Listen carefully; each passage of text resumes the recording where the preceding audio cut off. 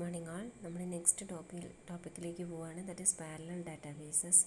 അപ്പോൾ എന്താണ് parallel databases എന്ന് പറഞ്ഞിട്ട് നമുക്ക് സ്റ്റാർട്ട് ചെയ്യാം. Companies need to handle huge amount of data with high data transfer rate. Client server and centralized system is not much efficient. Need to improve the efficiency. Go back to the concept of parallel database. എന്താണ് പറഞ്ഞത്? നമ്മൾക്ക് ഓരോ ദിവസം കൂടുന്തോറും life advance ആയിക്കൊണ്ടിരിക്കുകയാണ് അല്ലേ. അപ്പോൾ ഓരോ കമ്പനീസിലും അല്ലെങ്കിൽ എന്ത് ബിസിനസ് ആണെങ്കിലും എന്ത് ഒരു വീടാണെങ്കിൽ തന്നെ അതിലുള്ള ഡാറ്റ മാനേജ്മെൻറ്റ് കൂടിക്കൊണ്ടിരിക്കുകയാണ് ഓരോ ദിവസം കൂടുന്തോറും. അപ്പോൾ അങ്ങനെ വരുമ്പോൾ ഈ ഡാറ്റേനെ മാനേജ് ചെയ്യുക എന്ന് പറയുന്നത് ഒരു നമ്മൾ സാധാരണ ഉള്ള ഒരു ക്ലയൻറ്റ് സെർവർ ആർക്കിടെക്ചറിൽ, അതായത് നെറ്റ്വർക്ക് ആർക്കിടെക്ചേഴ്സ് ആണ് അല്ലേ, സെൻട്രലൈസ്ഡ് സിസ്റ്റം അല്ലെങ്കിൽ ക്ലയൻറ്റ് സെർവർ സിസ്റ്റം എന്നൊക്കെ പറയുന്നത് അല്ലേ, അല്ലെങ്കിൽ മെഷ് ടോപ്പോളജി അല്ലെങ്കിൽ മെഷ് സിസ്റ്റം എന്നൊക്കെ പറഞ്ഞ് കുറേ നെറ്റ്വർക്ക് സിസ്റ്റംസ് നമ്മൾ പഠിച്ചിട്ടുണ്ട്. ഇതൊന്നും അത്ര എഫിഷ്യൻ്റായിട്ട് നമുക്ക് പറ്റില്ല. ഇതിൻ്റെ ഒന്നും എന്താ പറയുക, പ്രോസസ്സിങ് ടൈം എന്ന് പറയുന്നത് റെഡ്യൂസ് ചെയ്യാൻ നമുക്ക് ഒരു ലിമിറ്റ് വരെ റെഡ്യൂസ് ചെയ്യാൻ പറ്റില്ല.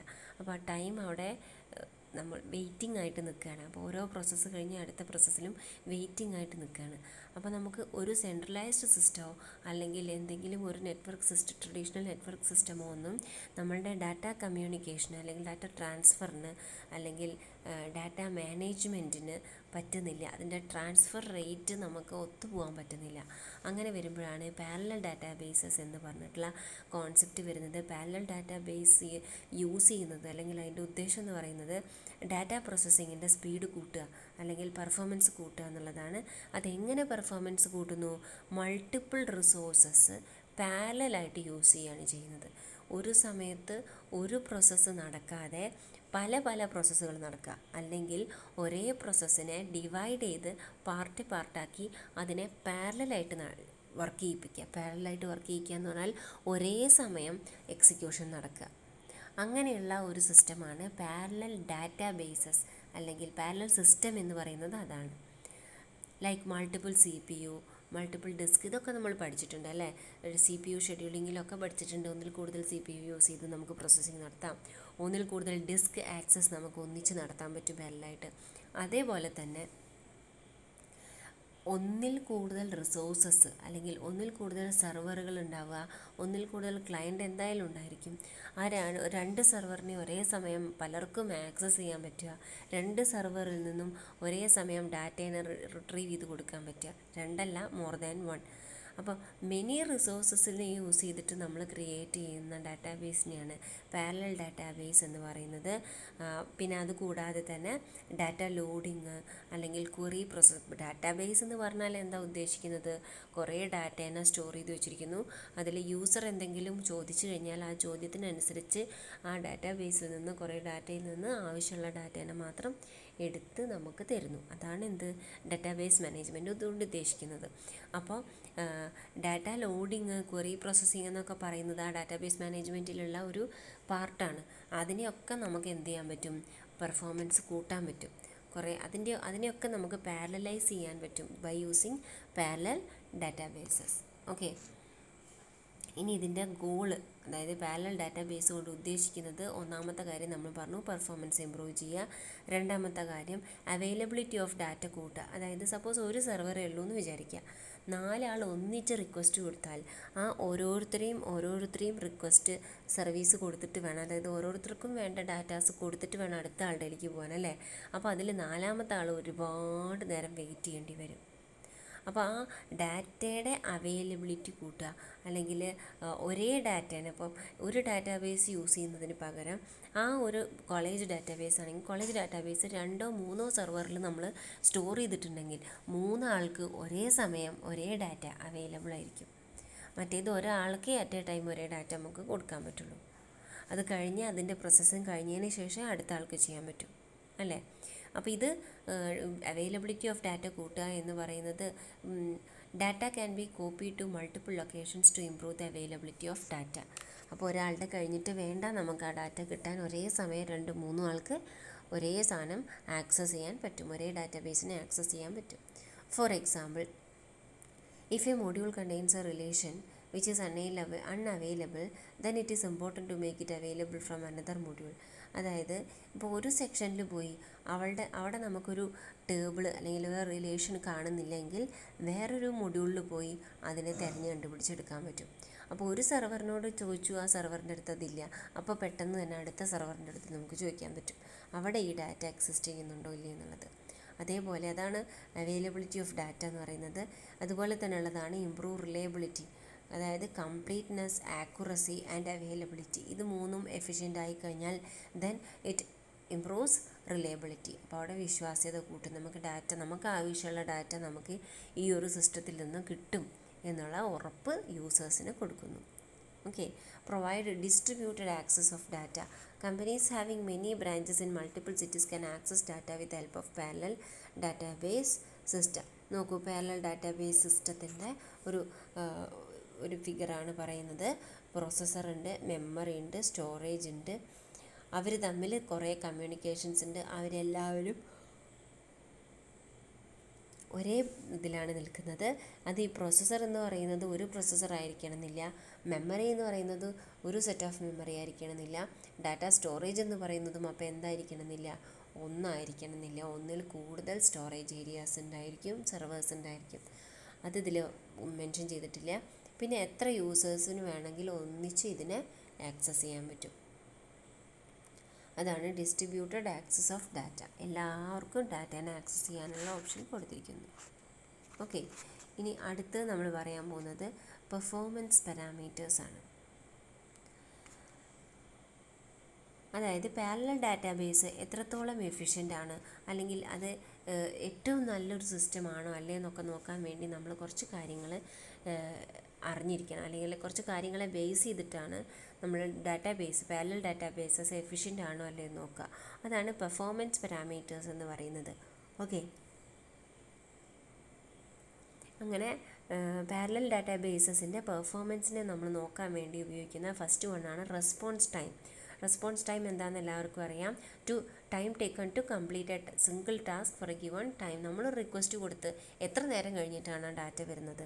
ചില സൈറ്റുകൾ നമ്മൾ പറയും, അയ്യേ ആ സൈറ്റ് തീരെ പോരാ, അതിലെന്തെങ്കിലും ഒന്ന് സെർച്ച് ചെയ്യാൻ കൊടുത്താൽ അരമണിക്കൂർ കഴിഞ്ഞിട്ടേ കിട്ടുള്ളൂ, അല്ലെങ്കിൽ ആ സൈറ്റ് ഭയങ്കര ഡൗൺ ആണ് എന്ന് നമ്മൾ പറയും അല്ലേ. പക്ഷെ ചിലത് നമുക്ക് പെട്ടെന്ന് തന്നെ ആക്സസ് ചെയ്യാൻ പറ്റും. അപ്പോൾ നമുക്ക് കുറച്ചും കൂടിയും താല്പര്യം കൂടും. അതന്നെ റെസ്പോൺസ് ടൈം എന്ന് പറഞ്ഞാൽ. നമ്മളൊരു റിക്വസ്റ്റ് കൊടുത്ത് എത്ര നേരം കഴിഞ്ഞിട്ടാണ് ആ ഡാറ്റേനെ റിട്രീവ് ചെയ്യുന്നത്, അല്ലെങ്കിൽ ആ ഡാറ്റേനെ നമുക്ക് കിട്ടുന്നത്, അതിനെയാണ് റെസ്പോൺസ് ടൈം എന്ന് പറയുന്നത്. അപ്പോൾ റെസ്പോൺസ് ടൈം എന്തായിരിക്കണം? ലോ ആയിരിക്കണം. ഏറ്റവും മിനിമം ടൈമിൽ വേണം നമുക്ക് റെസ്പോൺസ് കിട്ടാൻ. ഏറ്റവും കുറഞ്ഞ സമയത്തിനകം റിസൾട്ട് നമുക്ക് യൂസറിൻ്റെ അടുത്തേക്ക് എത്തണം. Okay. Speed up in parallel database. Speed up എന്ന് പറഞ്ഞാൽ എന്താ? Increasing degree of parallelism to complete A running task in less time. സാധാരണ ഒരു ഡാറ്റാബേസിൽ സ്പീഡപ്പ് എന്നൊക്കെ പറഞ്ഞു കഴിഞ്ഞാൽ നേരത്തെ പറഞ്ഞ പോലെ തന്നെ ഒരു ഡാറ്റേനെ റിട്രീവ് ചെയ്യാൻ വേണ്ട സമയം എന്താണെന്നുള്ളതായിരിക്കും സ്പീഡ്. പക്ഷേ ഇതിൽ പാരലൽ ഡാറ്റാബേസിൽ സ്പീഡപ്പ് എന്ന് പറഞ്ഞു കഴിഞ്ഞാൽ it is the process of increasing degree of parallelism. ഈ ഡിഗ്രി ഓഫ് പാരലിസം എന്ന് പറഞ്ഞാൽ എന്താണ്? പാരലലിസം എന്ന് പറഞ്ഞാൽ എന്താണെന്നാണ് നമ്മളിപ്പോൾ പറഞ്ഞത്. ഒരു റിസോഴ്സ് അല്ലാതെ ഒന്നിൽ കൂടുതൽ റിസോഴ്സസിനെ യൂസ് ചെയ്ത് എന്തെങ്കിലും ഒരു ടാസ്ക് കംപ്ലീറ്റ് ആക്കുന്നതിനെയാണ് പാരലലിസം എന്ന് പറയുന്നത്. ഡിഗ്രി ഓഫ് പാരലിസം എന്ന് പറഞ്ഞാൽ എന്താ? ഇപ്പോൾ 2 റിസോഴ്സാണ് ഉപയോഗിക്കുന്നതിൽ എങ്കിൽ അവിടെ ഡിഗ്രി 2 ആണ്. 5 റിസോഴ്സ് യൂസ് ചെയ്യുന്നുണ്ടെങ്കിൽ അവിടെ ഡിഗ്രി 5 ആണ്. 10 റിസോഴ്സ് യൂസ് ചെയ്യുന്നുണ്ടെങ്കിൽ അവിടെ ഡിഗ്രി എന്ന് പറയുന്നത് 10 ആണ്. ഓക്കെ. അപ്പോൾ അങ്ങനെ ഡിഗ്രി ഓഫ് പാരലലിസം കൂട്ടിയിട്ട്, അല്ലെങ്കിൽ എത്ര റിസോഴ്സസിനെ ഒന്നിച്ച് അറ്റ് എ ടൈം പാരലായിട്ട് വർക്ക് ചെയ്യാൻ പറ്റും എന്നുള്ളത് നോക്കി അതിൻ്റെ ഏറ്റവും പീക്ക് നമ്പറിലേക്ക് നമ്മൾ എടുക്കുന്നതിനെയാണ് എന്ത് പറയുന്നത്? സ്പീഡപ്പ്, അതായത് സ്പീഡ് കൂട്ടുക എന്ന് പറയുന്നത്. Time required for running task is inversely proportional to the number of resources. നമ്മളിപ്പോൾ പറയും സാധാരണ കോൺസെപ്റ്റിൽ നമ്മളിത് പറഞ്ഞു കഴിഞ്ഞാൽ എന്താ? നമ്പർ ഓഫ് റിസോഴ്സസ് കൂടിക്കഴിഞ്ഞാൽ നമുക്ക് റെസ്പോൺസ് ടൈം കുറയുമെന്ന് പറയാം അല്ലേ. കുറേ റിസോഴ്സസ് ഉണ്ടെങ്കിൽ നമുക്ക് പെട്ടെന്ന് റിസൾട്ട് കിട്ടുമെന്നാണ് പൊതുവേ ഉള്ള കോൺസെപ്റ്റ്. അതിൻ്റെ ഫോർമുലയാണ് സ്പീഡപ്പ് TS/TL. TS എന്ന് പറഞ്ഞാൽ time required to execute A task of size Q. TL എന്ന് പറഞ്ഞാൽ time required to execute A task of size n into Q. Q processors ഉണ്ടെങ്കിൽ അതിൻ്റെ ടൈമാണ് TS. n into Q process ഉണ്ടെങ്കിൽ അതിൻ്റെ അതായത് പാരലൽ പ്രോസസ്സിങ്ങിൻ്റെ ടൈമാണ് TL എന്ന് പറയുന്നത്. അപ്പോൾ സ്പീഡപ്പ് എന്ന് പറയുന്നത് TS/TL ആണ്. ഇനി അത് ജസ്റ്റ് മനസ്സിലാക്കി വെക്കുക. സ്പീഡപ്പും എന്ന് പറഞ്ഞാൽ എന്താണെന്നുള്ളതും number of resources is inversely proportional to time required for running task. ഒരു ടാസ്ക് റൺ ചെയ്യാൻ വേണ്ട ടൈമിനെ inversely പ്രൊപ്പോർഷണലാണ് number of resources. Resources കൂടുമ്പോൾ ടൈം കുറയും. ഓക്കെ, ഇനി സ്കെയിലപ്പ് എന്ന് പറഞ്ഞാൽ ability to keep performance constant when number of process and resource increases proportionally. എത്ര number of process കൂടിയാലും റിസോഴ്സ് കൂടിയാലും ആ ഒരു പെർഫോമൻസ് കോൺസ്റ്റൻറ്റ് അല്ലെങ്കിൽ ആ ഒരു സ്പീഡ് അല്ലെങ്കിൽ ആ ഒരു എഫിഷ്യൻസി ഒരേപോലെ നിലനിർത്താൻ പറ്റുന്നതിനെയാണ് നമ്മൾ എന്ത് പറയുന്നത്, സ്കെയിലപ്പ് എന്ന് പറയുന്നത്.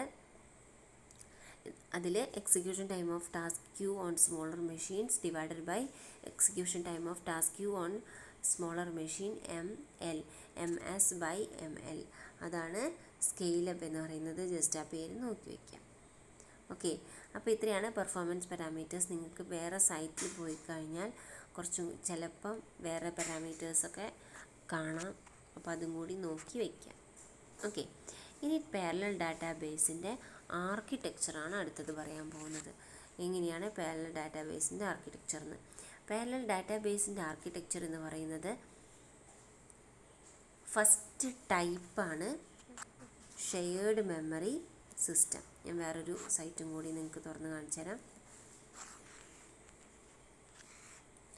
Shared memory architecture, shared disk architecture, shared nothing architecture. ഈ 3 ആർക്കിടെക്ചറാണ് ഉള്ളത്. അപ്പോൾ അതിൽ പാരലൽ ഡാറ്റാബേസ് എന്താണെന്ന് പറഞ്ഞു. അതിൽ മൾട്ടിപ്പിൾ പ്രോസസ്സേഴ്സ് അല്ലെങ്കിൽ മൾട്ടിപ്പിൾ CPU യൂസ് ചെയ്ത് പാരലലായിട്ട് ക്വറി ഓപ്പറേഷൻസ് നടത്തുന്നതിനെയാണ് പാരലൽ ഡാറ്റാബേസ് എന്ന് പറയുന്നത്. Parallel DBMS link a number of smaller machines to achieve the same throughput as expected from a single large machine. ഒന്നിച്ചൊരു വലിയൊരു data memory bank use ചെയ്യുന്നതിന് പകരം പല ചെറിയ machines use ചെയ്ത് അതേ ഗുണം തന്നെ അല്ലെങ്കിൽ അതേ അവൈലബിലിറ്റി അല്ലെങ്കിൽ അതേ എഫിഷ്യൻസി തന്നെ കൊണ്ടുവരിക എന്നുള്ളതാണ് പാരലൽ ഡാറ്റാബേസ് കൊണ്ട് ഉദ്ദേശിക്കുന്നത്. Mainly there are 3 architectural designs. അതാണ് shared memory architecture, shared disk architecture and shared nothing architecture. Shared memory ആർക്കിടെക്ചറിൽ നമ്മൾ എന്താ പറയുന്നത്, multiple CPUs that are attached to an inter connection network. നോക്കുക, കുറേ CPUs ഉണ്ട്, അതിനെ ഒരു ഇൻ്റർ കണക്ഷൻ നെറ്റ്വർക്കിലേക്കാണ് കണക്ട് ചെയ്തിരിക്കുന്നത്. They are able to share A single or global main memory and common disk arrays. അതായത് എല്ലാവർക്കും ഒരേ മെമ്മറി യൂസ് ചെയ്യാം, ഒരേ ഡിസ്ക് യൂസ് ചെയ്യാം, അതിൽ ഒരു അറേ ഡിക്ലെയർ ചെയ്ത് അവർക്ക് അങ്ങോട്ട് എടുക്കാം. Okay, it is to B noted that in this architecture A single copy of multi-threaded operating system and multi-threaded DBMS can support this multiple CPUs. അതായത് ഒരു OS ഉണ്ടെങ്കിൽ, മൾട്ടി-ത്രെഡഡ് ആയിട്ടുള്ള ഒരു OS ഉണ്ടെന്നുണ്ടെങ്കിൽ അല്ലെങ്കിൽ ഒരു DBMS ഉണ്ടെന്നുണ്ടെങ്കിൽ ഇതിനെ നമുക്ക് എല്ലാറ്റിനെയും കൺട്രോൾ ചെയ്യാൻ പറ്റും. പല DBMSോ അല്ലെങ്കിൽ പല സിസ്റ്റംസോ ആവശ്യമില്ല. ഒരേ ഒരു DBMS യൂസ് ചെയ്തിട്ട് തന്നെ നമുക്ക് എന്ത് ചെയ്യാൻ പറ്റും, ഇവിടെ ഈ പറയുന്ന മൾട്ടിപ്പിൾ CPUവിനെ പ്രസ് ചെയ്യാൻ പറ്റും. Also the shared memory is a solid coupled architecture in which multiple CPU share their memory. Same കാര്യം തന്നെയാണ് പറയുന്നത്. It is also known as symmetric multiprocessing. Symmetric മൾട്ടിപ്രോസസ്സിംഗ് എന്നും ഇതിനെ വിളിക്കും. It has very wide range which starts from personal, അതായത് PC തൊട്ടിട്ട് എന്താ പറയുക മൈക്രോ പ്രോസസ്സേഴ്സ് വരെ നമുക്ക് ഇത് വെച്ചിട്ട് കണക്ട് ചെയ്യാൻ പറ്റും, ഈ ഒരു സിസ്റ്റം വെച്ചിട്ട് കണക്ട് ചെയ്യാൻ പറ്റും. ഓക്കെ, ഇതിൻ്റെ അഡ്വാൻറ്റേജ് എന്ന് പറയുന്നത് ഹൈ സ്പീഡ് ഡാറ്റ ആക്സസ് ആയിരിക്കും. അത് four A number of limited processors communication efficient ആയിരിക്കും. ഡിസഡ്വാൻറ്റേജ് എന്ന് പറയുന്നത് 80 or 100 CPUസിനും കൂടുതൽ നമുക്കിതിൽ യൂസ് ചെയ്യാൻ പറ്റില്ല. പിന്നെ bus or inter connection network gets block due to the increment of large number of CPUs. കുറേ CPUs വന്നതുകൊണ്ട് ആ നെറ്റ്വർക്ക് ചിലപ്പോൾ ബ്ലോക്കായി പോകാനുള്ള ചാൻസ് ഉണ്ട്. ഇതൊക്കെ എന്താണ്? Shared memory architecture, memory share ചെയ്യുമ്പോൾ വരുന്ന പ്രശ്നങ്ങളാണ്. ഇനി അടുത്തത് ഷെയർഡ് ഡിസ്ക് ആർക്കിടെക്ചർ. ഈ ഷെയർഡ് ഡിസ്ക് ആർക്കിടെക്ചറിൽ എന്താ പറയുന്നത്? പല CPUs are attached to an ഇൻ്റർകണക്ഷൻ network. അതായത് ഓരോ CPUവിനും അതിൻ്റേതായ മെമ്മറി ഉണ്ടാവും. And all of them have access to the same disk. എല്ലാവർക്കും ഒരു ഡിസ്കിനെ ആക്സസ് ചെയ്യാനും പറ്റും. Here the memory is not shared among CPUs. Memory ഒരിക്കലും ഷെയർ ചെയ്യുന്നില്ല. Therefore each node has it's on copy of operating system and DBMS. അപ്പോൾ ഓരോന്നിനും ഒറ്റയ്ക്കൊറ്റയ്ക്ക് OS ഉണ്ട്, ഒറ്റയ്ക്കൊറ്റയ്ക്ക് database management system ഉണ്ട്. Shared disk architecture is loosely coupled architecture optimised four applications that are ഇൻഹെറൻ്റ്ലി centralised. They are also known as clusters. അതായത് നമ്മൾ നേരത്തെ പഠിച്ച shared disk architecture എന്ന് പറയുന്നത് അതൊരു ലൂസ്ലി കപ്പിൾഡ് ആർക്കിടെക്ചറാണ്. അതായത് അത് തമ്മിലുള്ള ബോണ്ടിങ് കുറവാണ്, ഫാമിലികൾ തമ്മിലുള്ള. ഇനി they are optimised four applications that are ഇൻഹെറൻ്റ്ലി centralised. Centralise ചെയ്യേണ്ട ആപ്ലിക്കേഷൻസിന് വേണ്ടിയിട്ടാണ് എന്ത് യൂസ് ചെയ്യുന്നത്? ഇപ്പോൾ പറഞ്ഞ ഷെയർഡ് മെമ്മറി ആർക്കിടെക്ചർ യൂസ് ചെയ്യുന്നത്. ഷെയർഡ് ഡിസ്ക് ആർക്കിടെക്ചറിൽ നമ്മൾ പറഞ്ഞു മെമ്മറി അല്ല എല്ലാവർക്കും കൊടുക്കുന്നത് ഡിസ്ക്കാണ്. അതായത് CPU ആണ് അവിടെ ഷെയറിങ് നടക്കുന്നത്. അതുകൊണ്ടാണ് ഷെയർഡ് ഡിസ്ക് ആർക്കിടെക്ചർ എന്ന് പറയുന്നത്. ഇനി നെക്സ്റ്റ് വൺ, അതിൻ്റെ അഡ്വാൻറ്റേജസ് എന്ന് പറഞ്ഞാൽ ഇൻ്റർ connection network is no longer A bottle neck. അതായത് കുറേ നെറ്റ്വർക്ക് അങ്ങോട്ടും ഇങ്ങോട്ടും കണക്ട് ചെയ്താലും അവിടെ പ്രശ്നം വരില്ല. Then load balancing is easier. Then better fault tolerance. അത്രയാണ് അഡ്വാൻറ്റേജസ്. ഡിസഡ്വാൻറ്റേജസ് എന്ന് പറഞ്ഞു കഴിഞ്ഞാൽ നമ്പർ ഓഫ് CPU കൂടുന്തോറും ഇൻ്റർഫറൻസ് വരാനും അല്ലെങ്കിൽ ക്ലാഷ് ആവാനുമുള്ള സാധ്യത കൂടുതലാണ്. മെമ്മറി കണ്ടൻഷൻസ് ഉണ്ടാവാനുള്ള സാധ്യത കൂടുതലാണ്. ഏതിൽ? ഫോൾട്ട് ടോളറൻസ് എന്ന് പറയുന്നതിൽ. ഓക്കെ, അല്ല, ഡിസഡ്വാൻറ്റേജ് ആണ് പറഞ്ഞത്. ഡിസഡ്വാൻറ്റേജിൽ നമ്പർ ഓഫ് CPU കൂടുമ്പോൾ ഇൻ്റർഫിറൻസ് ഉണ്ടാവാനുള്ള ചാൻസ് കൂടുതലാണ്. ഒരു പ്രശ്നം അതാണ്. There is also exist scalability problem. Scalable ആണോ അല്ലേ, നമുക്ക് എത്ര എണ്ണം ഉണ്ട്, അല്ലെങ്കിൽ എത്ര ചെയ്ത് കഴിഞ്ഞു, ഇനി എത്ര ചെയ്യാനുണ്ട് എന്നുള്ളതൊക്കെ നോക്കാൻ ബുദ്ധിമുട്ടായിരിക്കും. ഇനി ഷെയർഡ് നത്തിങ് ആർക്കിടെക്ചറിൽ എന്ന് പറയുന്നത് multiple processor ആർക്കിടെക്ചറാണ്. Each processor has it's on memory ഉണ്ടാവും, ഇറ്റ്സ് ഓൺ ഡിസ്ക് സ്റ്റോറേജും ഉണ്ടാവും. In this multiple CPUs are attached to an ഇൻ്റർകണക്ഷൻ network through A node. കുറേ CPUകൾ ഉണ്ടാവും. ആ CPU ഒക്കെ നോഡ് വഴിയാണ് connect ചെയ്തിട്ടുണ്ടായിരിക്കുക. Also not that no 2 CPUs can access the same disk area. ഒരേ disk ഏരിയനെ access ചെയ്യാൻ പറ്റില്ല. No sharing of memory or disk resources done. Memory share ചെയ്യുന്നില്ല, ഡിസ്കും share ചെയ്യുന്നില്ല. അതിന് പറയുന്ന വേറൊരു പേരാണ് മാസീവ്ലി പാരലൽ പ്രോസസ്സിങ്. അതിൻ്റെ ആ ചിത്രം വരച്ചിട്ടുണ്ട്, അത് നോക്കി വരയ്ക്കുക. ദെൻ അതിൻ്റെ അഡ്വാൻറ്റേജസ് എന്ന് പറയുന്നത് ബെറ്റർ സ്കെയിലബിലിറ്റി ആണ്. പിന്നെ മൾട്ടിപ്പിൾ CPUs ഉണ്ട്. ഡിസഡ്വാൻറ്റേജസ് എന്ന് പറഞ്ഞാൽ cost of communication is higher. കുറേ അങ്ങോട്ടും ഇങ്ങോട്ടും ട്രാൻസ്ഫറും കാര്യങ്ങളൊക്കെ വരുമ്പം ഹയർ ആയിരിക്കും, കമ്മ്യൂണിക്കേഷൻ ഹയർ ആയിരിക്കും.